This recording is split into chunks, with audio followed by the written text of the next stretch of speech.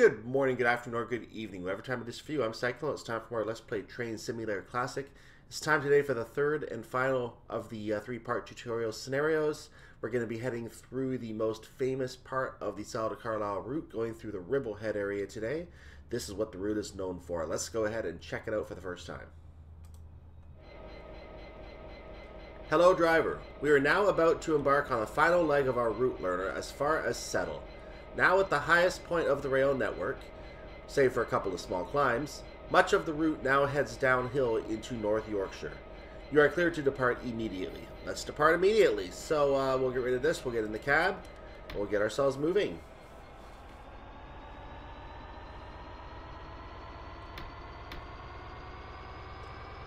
As with the first two scenarios, we are in the trusty Class 66.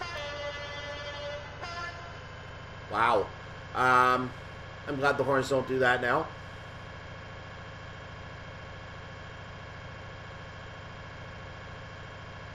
This again is version 1 of the Class 66. So the Class 66 that you can get today in the standalone DLC or in any other route that has it, such as the Airdrie extension. That's more of a version 2 of the train. Granted, the version 2 of the train, the standalone version anyway, has improvements from Armstrong Powerhouse that are not applied to this version of the train. If there was a pack that improved it, that pack's no longer available for this version. Again, I don't know if there was or wasn't, but here we come to a 60 mile per hour speed limit. I was about to slow down for the 30, but we're good to go 60 again. And yeah, because the pack doesn't apply to this one, we're not going to see the improvements on this one. Coincidentally enough, the pack also does not apply to the Airdrie extension version either, or the one from Trent Valley, I don't believe. I don't know if it will in the future, if there'll be an update to include it, but I'm sure that people who know how to will probably make it work themselves anyway, so not a big deal.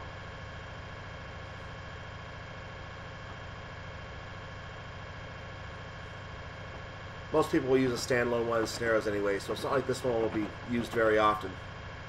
Like I said, the only time I would think this one would have a lot of use outside of this route would be to potentially replace the version 1 train standalone from pack 24023. Other than that, this one probably would just be recycled.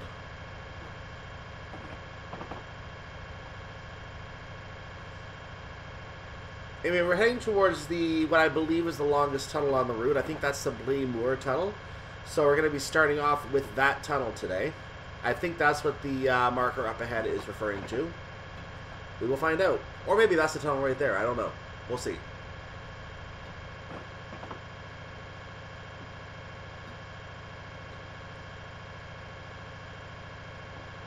I'd say we are definitely in the more scenic part of the journey, if you ask me. So let's take a quick look out this window. Nice view over there. And over on this window, well, a hill now. But it was nicer a moment ago.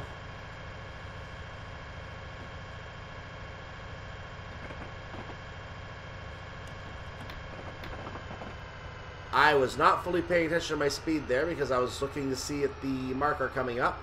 Whoopsie. Well, you can't have a perfect run, can you?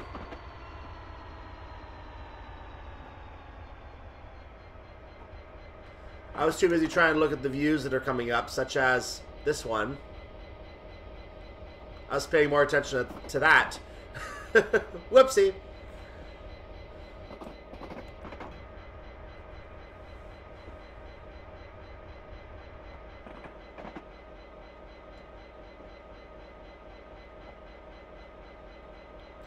So I believe we're now going to see the Moor Tunnel information here. We are now approaching one of the great engineering marvels of the Salles to Carlisle line, Moor Tunnel. Taking over 4 years to complete, this tunnel is the longest on the route at a distance of 2,629 yards and lies over 500 feet below the top of the moor on which it is named. There it is. I don't think I turned my... Yeah, my headlights go off between scenarios for some reason. Forgot to turn them back on. They're back on now. As you can see, the alert was for a 35 mile per hour speed restriction, so we are gonna be cutting that here, obviously.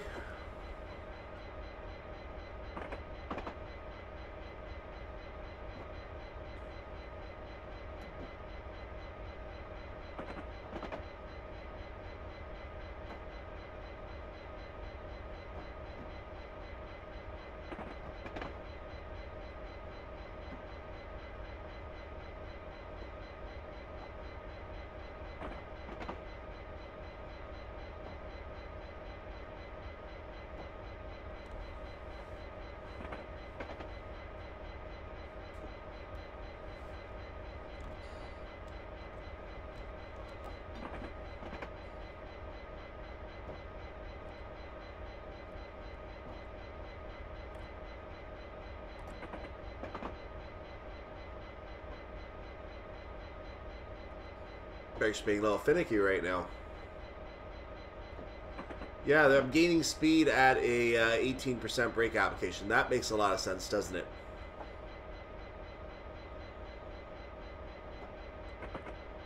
Just a reminder how weak the brakes are on the train at a low application. This happens with a number of trains, actually, I think.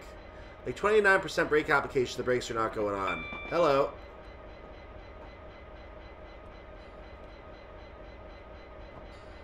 In fact, I'm going to have to lower the brakes even, put the brakes on even more here just to make sure I don't bust the speed. Because we're going to be having another cut in speed coming up as well.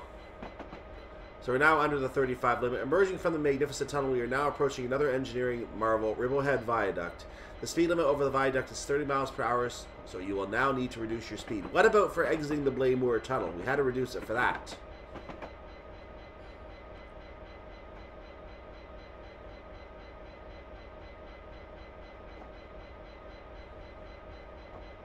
Like, look at the speed increase here on the 1 in 100. This is quite a drop.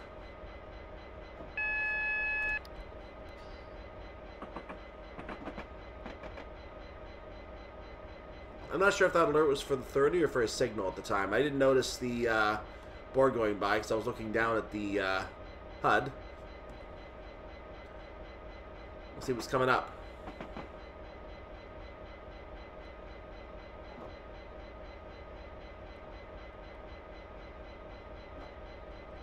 I'd love to get off this downhill gradient right now. I don't need the help right now.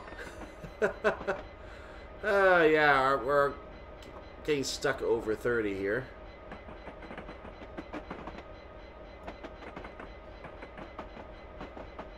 Yeah, we have no timing, so we're not really rushing, but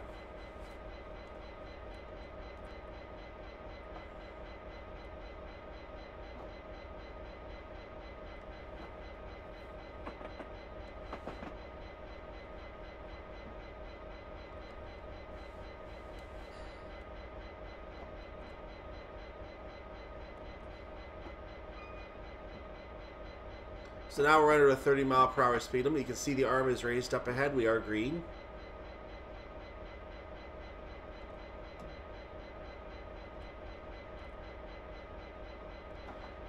And a lot of this part of the journey is going to be moving the brake back and forth.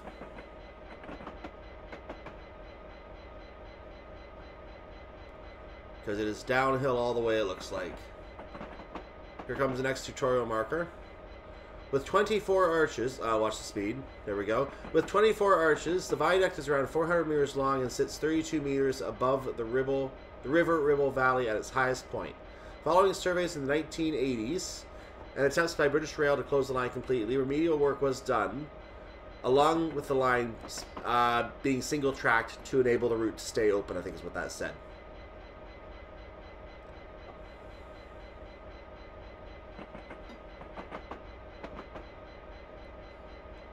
Does that mean we're on the viaduct now?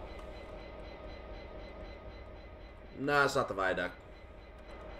We'll come back, we'll get another view in a second. This looks like the viaduct right here.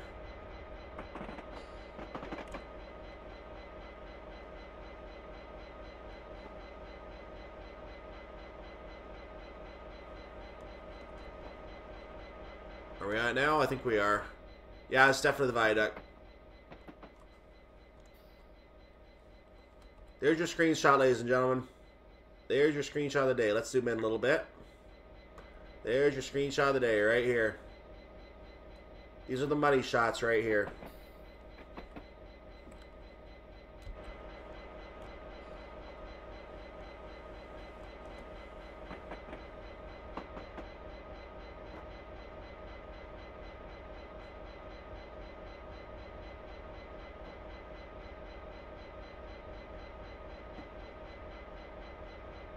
You notice I slowed down quite a bit there as well.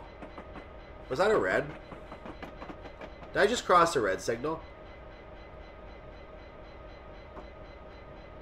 After crossing the impressive viaduct, we now approach the station at Ribblehead. When opened in 1986, the station had only one platform due to the northbound platform having been demolished to make way for the construction sidings. However, in 1993, a replacement platform was built slightly further south, meaning the up and down platforms are now staggered.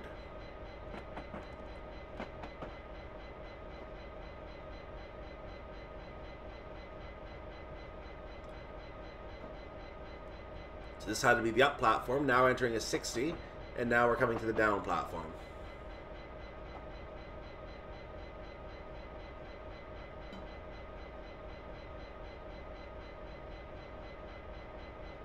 I believe I have that right. I think up is towards London, down is away from London, so the down platform would be the one that we pass second, going away from London.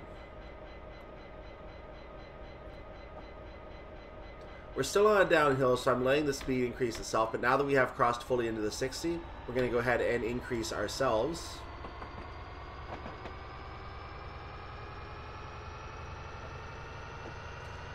I feel like that signal was actually red back there, and that might have actually been a mistaken red signal. So I'm a little questioning as to why that was.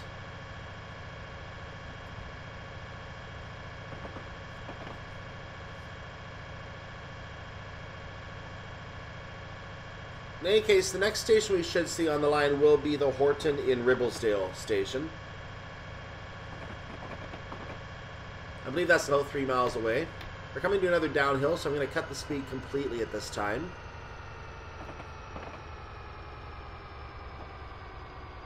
After Horton-in-Ribblesdale, there's another bit of countryside driving here. Then we're going to come to Settle. That'll be the last station I believe we're going to see on this incarnation of the route.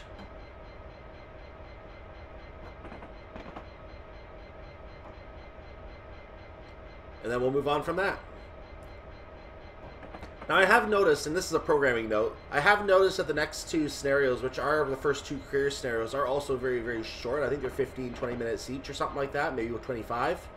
So I kind of want to see if I can get all three of those recorded today and get them up for the weekend releases. That'll save me having to worry about something else while I'm away for what will be at least a few days here. So I want to see if I can get all three of those up and ready for you here.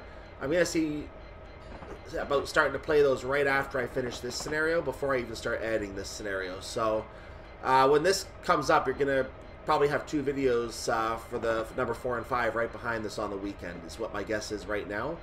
I'll decide what I want to do after that starting Tuesday. I might stay here for the 6th scenario on Tuesday, which is about 50 minutes. Also a career scenario, but I'm not going to be recording that one until after I get back if I do that. I might decide to do something else by then. So I'm kind of committing myself now to the next two scenarios. I just have to get them all recorded so I can get them all edited for you.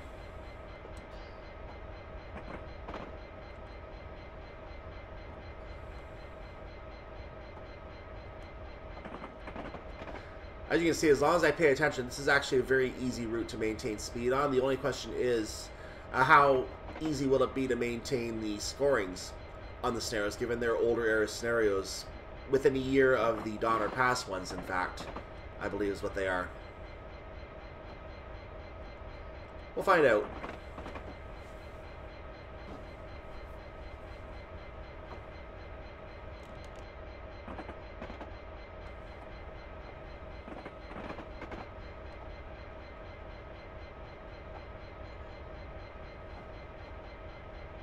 So I'm moving the speed constantly up and down here because of this 1 in 100 gradient that we're on. Can't think of the word all of a sudden.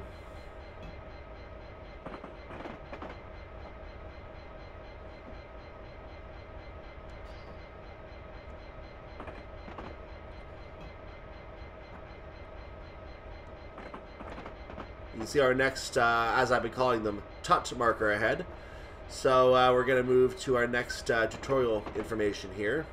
I don't think tutorial is really the best way to describe information about the routes. I think it's just information that applies whether you're a tutorial or not. The thing is, it only shows up because it's in a tutorial, and hence its name being a tutorial.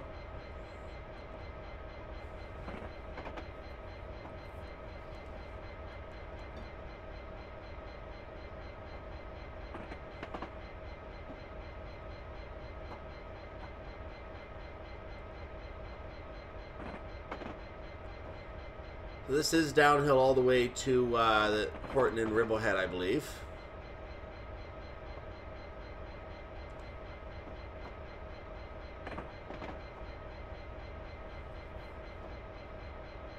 Oh, sorry, Horton-in-Ribblesdale. I said that wrong. I knew that sounded wrong.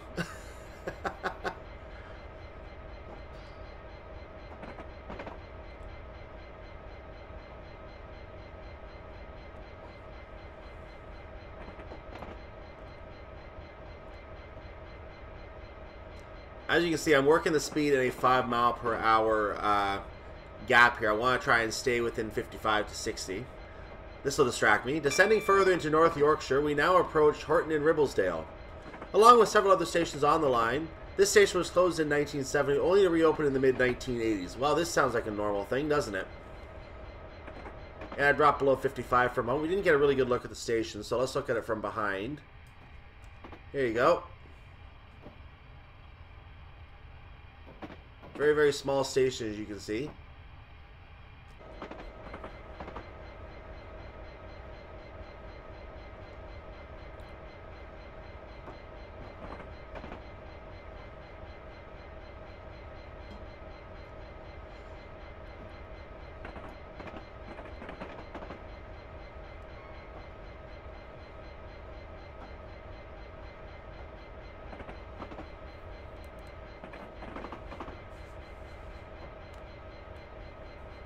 And we're hitting 60 again. Let's try not to have another speeding penalty, shall we? Is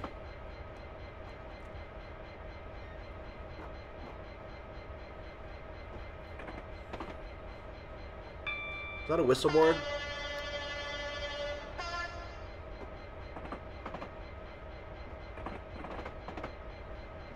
I thought I recognized a W there, so I thought I better blow the whistle.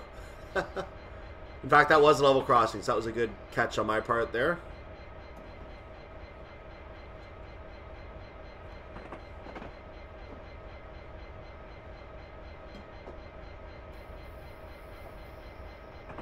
I just saw the whistle board on the other side of the track now. And 158 going by.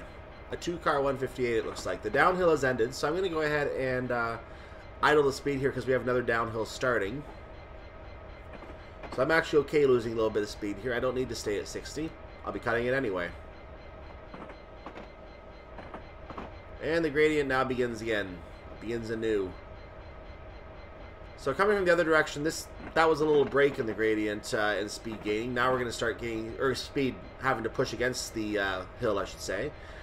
For us, it's a break in having to use the brakes, ironically enough. I'll let you insert the rim shot if you like that one. Wasn't even meant to be funny. We're now on a 1 in 200, so again, we have a little pause in having to... we're still gaining a little bit of speed, but not much. We'll see how that keeps going. Back to a 1 in 100. So I'm going to hit the brakes a little bit just to be sure here that I'm going to be safe.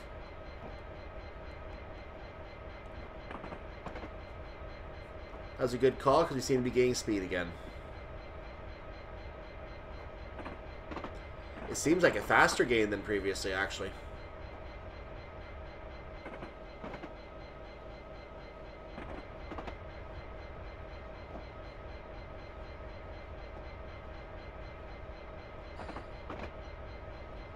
Brakes.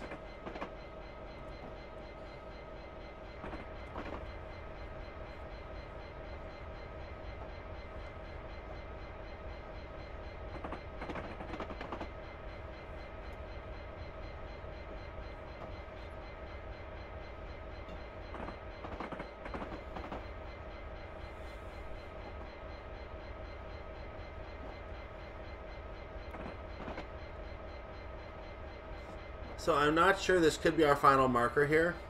If it is, then it would be referring to settle. If it isn't, then there might be another reference to settle junction up ahead. I don't think there's anything between the two stations here to make note of that I noticed anyway. Okay, I'm gonna make sure my speed is down to 55, then we'll read the marker. Well, 54. As we near the end of our journey, we approach the final tunnel on this section of the line, Stainforth Tunnel. We're in it now. Please start reducing your speed accordingly for the upcoming stop at Settle. So we're not going to see Settle Junction. We are going to stop at Settle itself. So I'm going to watch for Settle to appear on the HUD, then I'll start slowing down.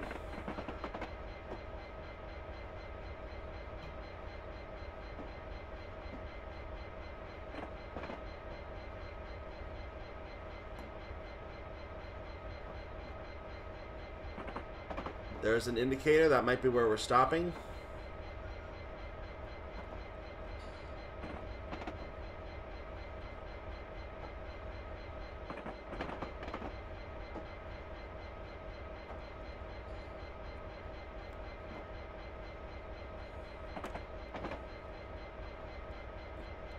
Church marker 7, settle P1. Got it. Is that the same marker? No, they're different markers. Okay. Interesting.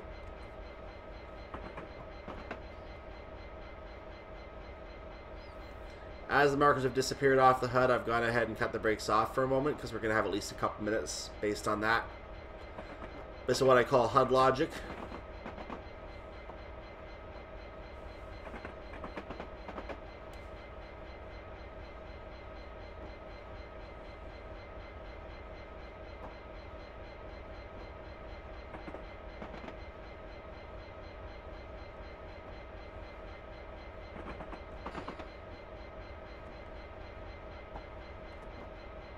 So as you can see, I put the brakes back on. I'm going to start bringing it down to about 30 now.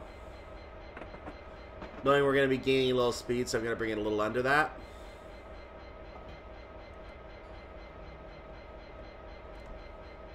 That'll do.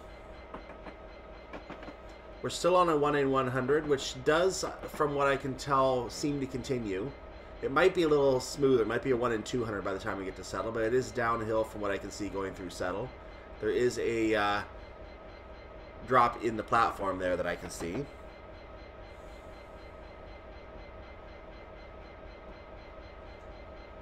So we're going to get some information about Settle, and then we're going to get to make our stop at Settle, from what I can see. So I'm going to go slow enough that we can actually read the information while still coming to a stop after the box disappears.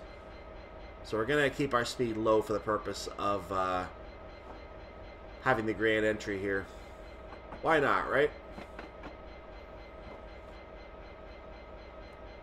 So I think we were timed for 25 minutes. I think it took a little bit longer. We're coming close to closer to half an hour here by the time we finish.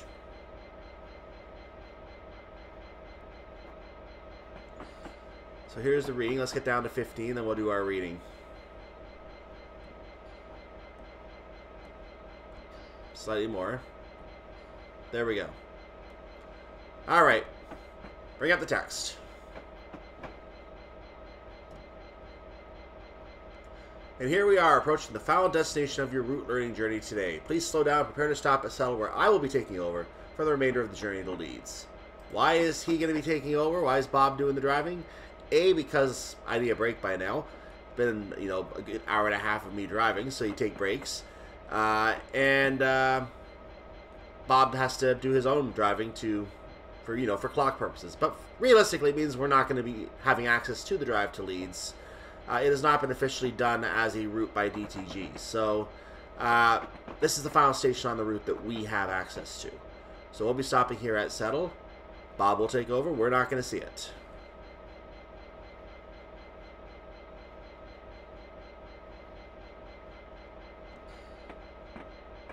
In real life, I'd say, come on, I can do this.